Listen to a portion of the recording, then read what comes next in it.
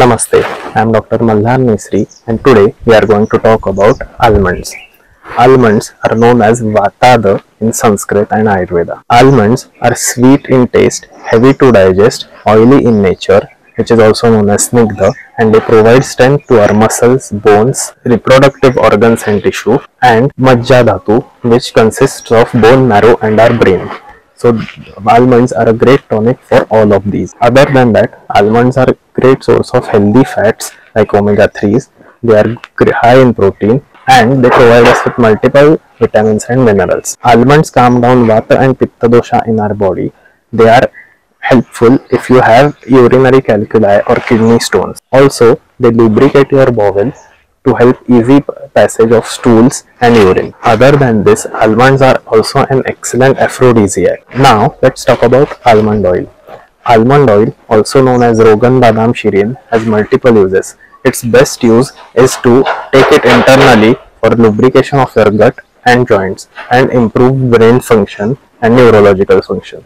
The best way to take almond oil is 1/4 teaspoon mixed with warm water before both meals.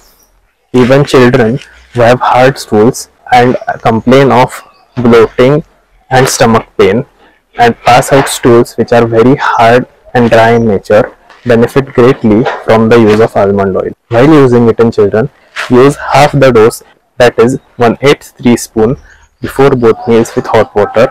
If that does not help, you can increase the dose gradually. This also helps children who have a difficult time figuring out if they have the urge to pass stools or not. Even though almonds have all of these benefits, there is a proper way to eat them, and all the people who have bleeding disorder, that is people who have pathological conditions in which their body cannot stop the bleeding after any injury, should avoid almonds.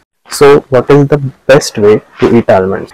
First, you should decide how much almonds you should consume daily. The average range of daily almond intake can be anywhere between 3 to 10 almonds. You can decide according to your digestive strength by experimenting what number of almonds suits you best. So how should we eat them? You should soak the almonds the night before and consume them after they have soaked up all the water in the morning.